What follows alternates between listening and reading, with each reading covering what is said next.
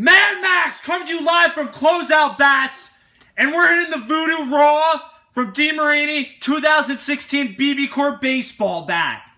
Right here we're going to have the Voodoo Raw. Demarini changed up the name. It's been in the line now, the Voodoo, for the last decade, which I feel really old right now because I was young when the Voodoo first came out. But awesome bat. It stays the same throughout all these years. It's a power hitter's bat. It's for a kid that has power and can back it up at the plate. It's going to have a little end-heavy feel to it, so you're going to have to be prepared to swing that bat. It's not a bat for everybody. If you were a freshman and you're in 7th and 8th grade and need to swing a BBCOR bat, this bat would not be for you.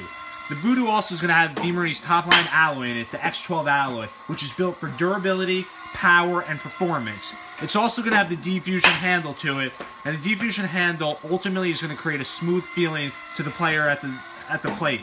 It's going to eliminate vibration and make it non-existent. If you hit it towards the hands or you hit it towards the end of the barrel, you're going to have the same feeling throughout. How did that bat feel, the Voodoo Raw? Great pop. Great for a college barrel hitter. Really comes off the bat nice. Not too heavy.